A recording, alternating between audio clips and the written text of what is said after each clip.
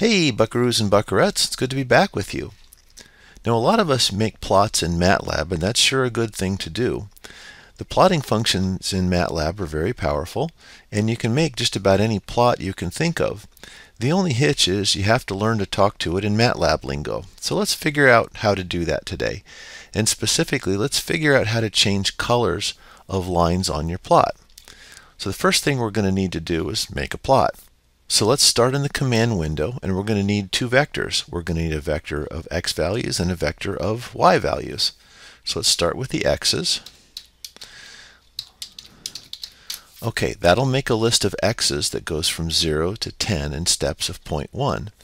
Now what's up with that little semicolon at the end? If I don't put that in there, it echoes everything to the screen. That's called an echo.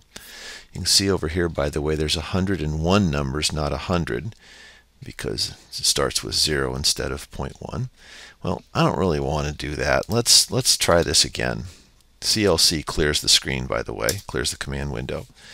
I'm going to hit the up arrow and pull that command back. Let's add a semicolon to the end. That suppresses the echo in MATLAB lingo. What that means is it doesn't put all the results on the screen for you. And most of the time you don't want to do that. So there it is. Now we're going to need a function. Let's just pick a cosine. Again, put that semicolon there. So if you look over here, I've got two vectors. I can plot one against the other. Remember, MATLAB likes to think in terms of vectors. So there, plot x on the x-axis and f1 on the y-axis. And there it is. And it's okay. You know, there's nothing wrong with it, I guess, but we can do better. I'm going to push this over to the side here, and let's try some things. First thing, hang on a second here. The vertical axis goes from -1 to 1 because that's where the function goes. Well, it's not great form to have your function go all the way to the limits of the plot window. So what I want to do is I want to make the plot window maybe go from -1.5 to 1.5. Well, how can I do that? Well, there's a couple of ways. One is to do it from the keyboard, and there's this parameter called axis. If I just type in axis and hit return, I get a vector. That vector goes 0, 10, -1, 1. What does that mean? Those are the x and y plot limits. It goes from 0 to 10 on the x-axis and -1 to 1 on the y-axis. Well, I asked it what that vector was. I can tell it what that vector is supposed to be. I can do this. I'm going to leave x going from 0 to 10, and I want y to go from -1.5 to 1.5. Now the square braces here are because this is a vector. MATLAB expects you to feed it a vector, and those braces say, okay, what lives inside the braces is a vector. So there it is. Let me pull this back on the screen for you. There. That's what you call way more gooder right there. That's what we wanted. I can also type in grid. I like seeing grids on plots. So there's that. Now, maybe I don't want a blue solid line. Maybe I want a red dotted line. Can we do that? Sure. And there's two ways to do it.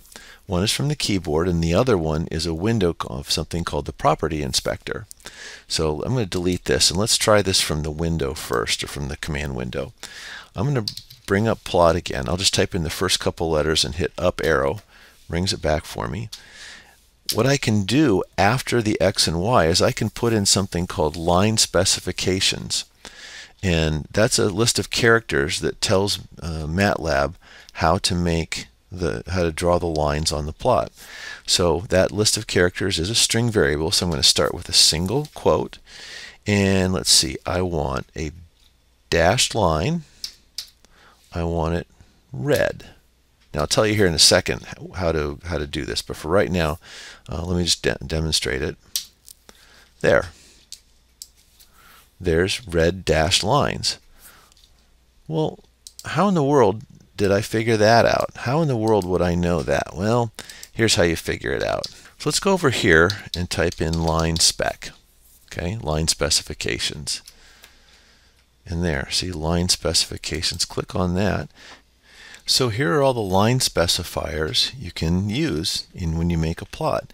There's 4 different kinds of lines: solid, dash, dotted, and dash dot. There's the characters you use. Here's marker specifiers. There's a bunch of different point markers you can use. And there's color specifiers. So there's all the colors you can use. So let's try something. Let's make a dashed line. Let's use circles for markers. And let's make it red. And so the way this works is you just append all these characters in the plot command. So let's go back up here and say plot, dash line red, and I want a circle for a line marker. Well, that's a small o, not a 0, an O. So there it is. Let's pull this back up here. And there we go. There's what it looks like. I'll make that a little bigger. Now if we want to pull that axis command back up, we can. And we can turn the grid on and all kinds of things. So there's one way to do this. Let's try another way. There's this thing called the property inspector. So let's clean up our screen here a little bit. I'm going to delete that. I'm going to clear the command window, CLC. Go ahead and leave the workspace, those variables in the workspace. We'll use those again. So let's go X, F1, and just hit return. There's the plot, just as we had it before, without all the changes we wanted to make. And let's just click the arrow right there, and I'm going to double click on my blue line, and that opens up something called the property inspector. Sounds like something to do with real estate, but it's not. So there's the property inspector, and I can, in interactive sort of way in this window, I can start modifying that plot. So let's go. We wanted a red, so I'll pick red. Now on your screen on this video, maybe that red line's a little hard to see. So let's make the line width bigger. It's 0.5 now. Let's make it 1.5. Now it's a lot easier to see. And we decided we wanted dashed lines, so there they are. Markers. Well, we used a circle before. Let's go to circles again. So there's that. And we can do all kinds of things. We can make the marker size smaller or bigger. So let's make little tiny markers. Yeah, those are too small. Let's make real big ones.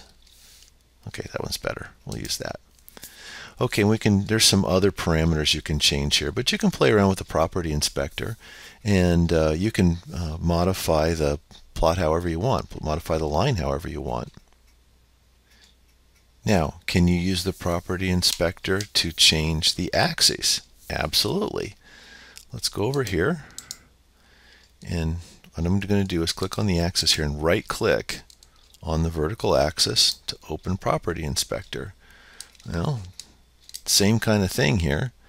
And one of the things I wanted to change was the Y limit. Instead of -1 to 1, I wanted -1.5 to 1.5. So let's do this. -1, 5, 1.5. Ah, there we go. That's better. That's what I wanted. You can change all these other things here too. We can change fonts and colors and font weights and all kinds of stuff.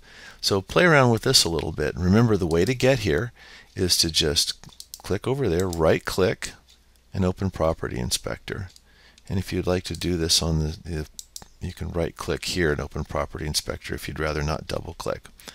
So there you go. There's the big idea, how to modify plots in MATLAB. You can change any parameter you want, and you can format it any way you can think of. I hope this helps, and we'll talk to you next time.